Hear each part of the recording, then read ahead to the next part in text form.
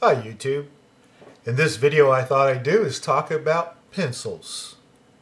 The various types of pencils that you would use for drawing.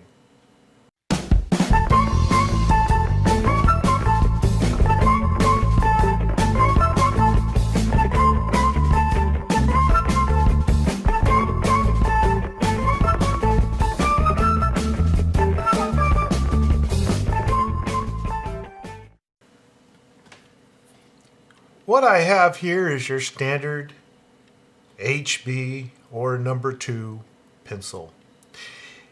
It's a common pencil that has graphite in the center and it's encased in wood with a ferrule and of course an eraser. Usually for writing, though you can draw with it and you can do lots of nice drawings. However, it is just one shade, and that is the HB shade.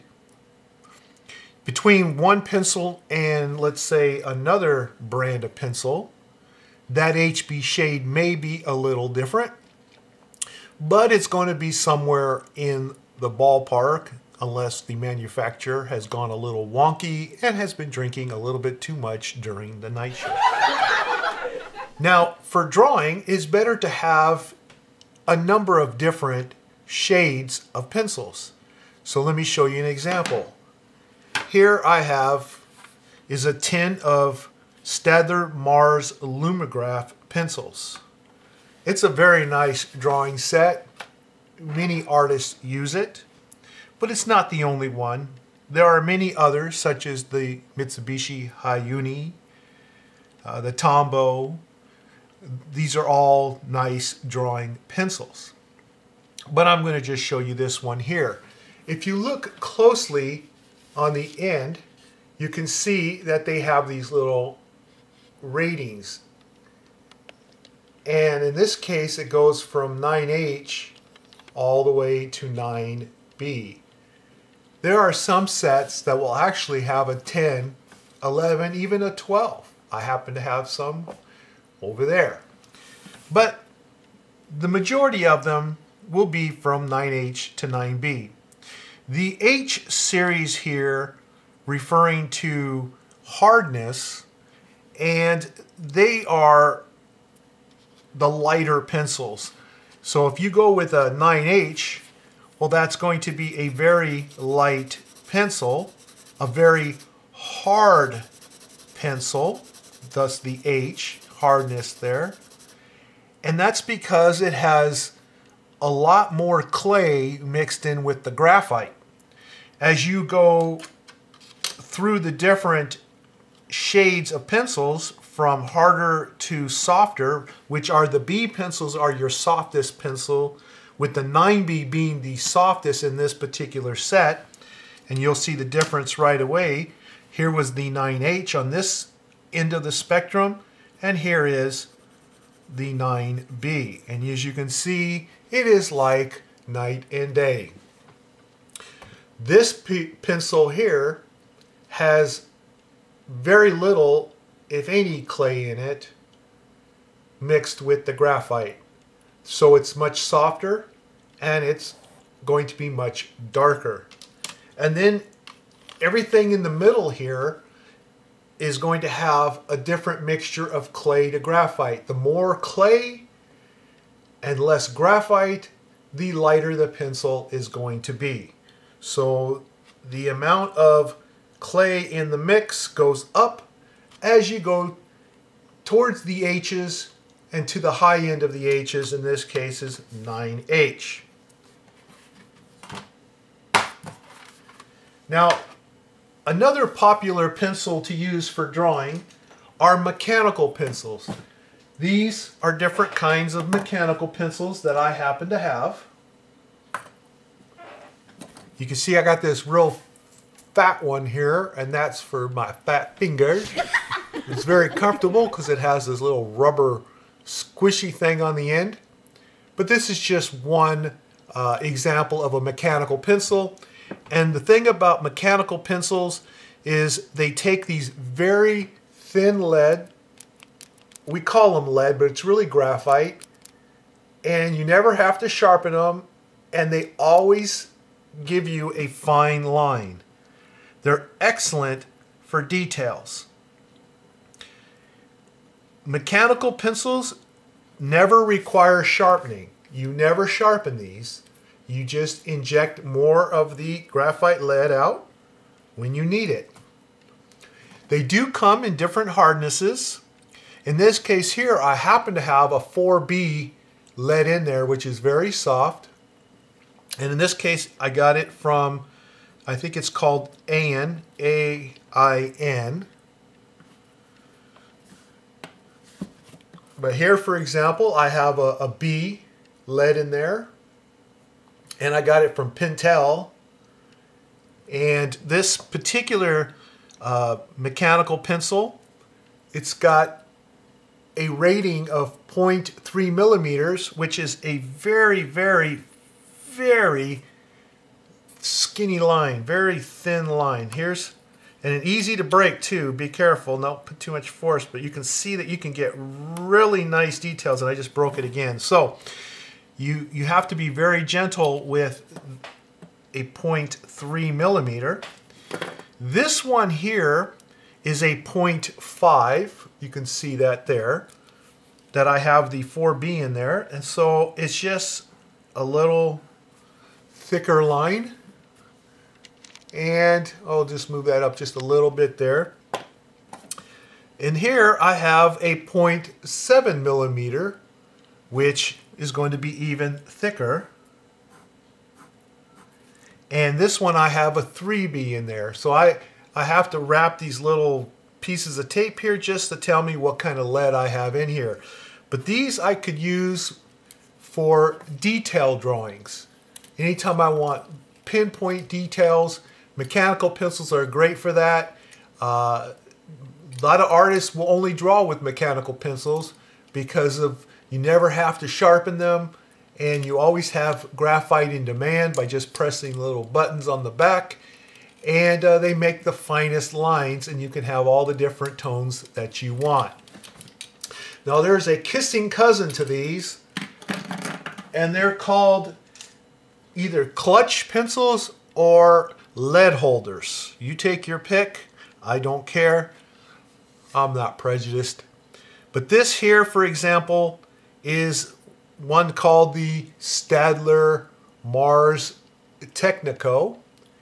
And as you can see on the end, it also has this lead coming out of here that you can press this, but it doesn't act like a mechanical. For example, a mechanical pencil, every time you press the back, it ejects a certain amount, just a little bit at a time. And then you hold it down. If you want to press it all back in again real carefully, that's fine. This one does not do that. If you press this down, your lead's coming out. It's just flying out. It's not meant to eject a certain amount each and every time you do that. It is meant to open a clutch, like in one of those James Bond movies, and then you can freely move your lead in and out. What is also different about the lead holders compared to the mechanical pencils is that with the lead holders, you do have to sharpen them if you want to have a point on them. Now, there are different ways to do this. For example, if you have two of them, which I have here, and this one here, I can't see who makes it. However, what's really unique about this one is that you can actually set the grade right here. See, this is a 2B because this you can change this. See, it says HB, 2B, whatever. So that's a 2B. I don't really care for these too much because you can see they're very easy to change it. I'd rather just put it on there, and then that way you can't mess with it and you always know what's in there. But what you can do with these is you'll notice that on the end, the part that you press to eject the lead, there's a little hole. And that little hole will allow you to sharpen your point.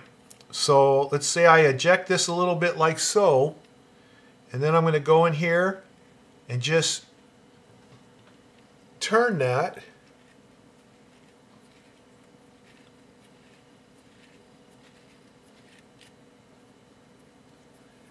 And get a point.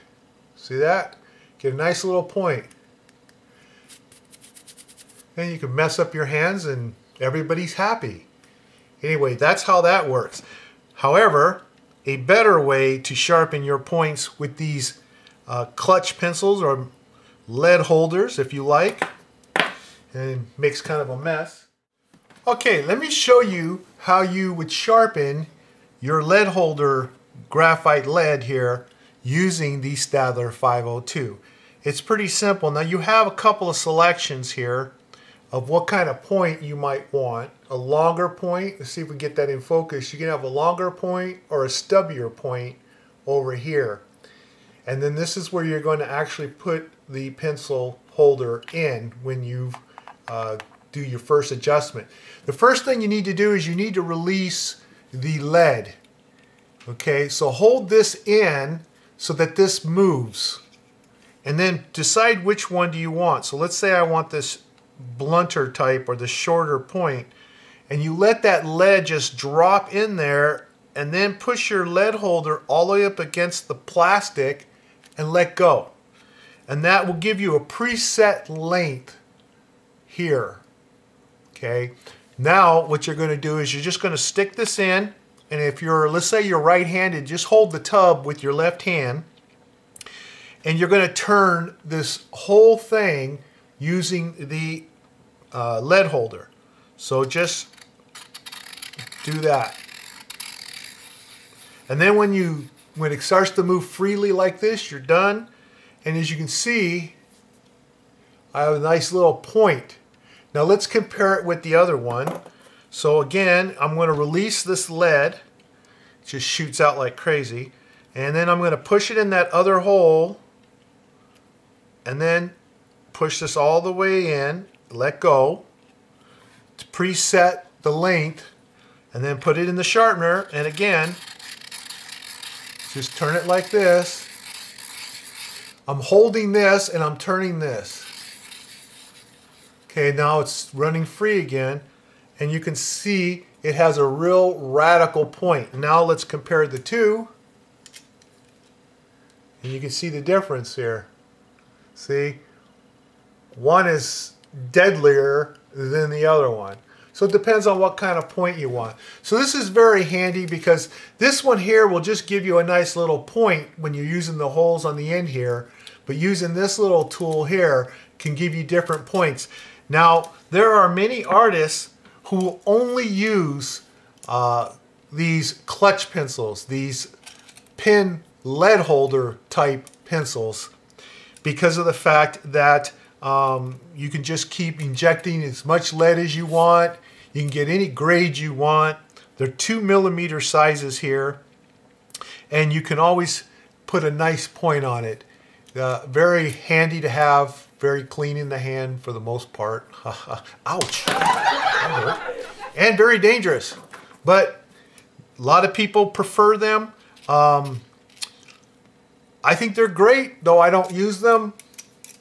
At least now I don't, but I may in the future. But right now I have so many of these pencil sets that I got to use them all up. So for right now, I'll just keep sharpening pencils like everyone else.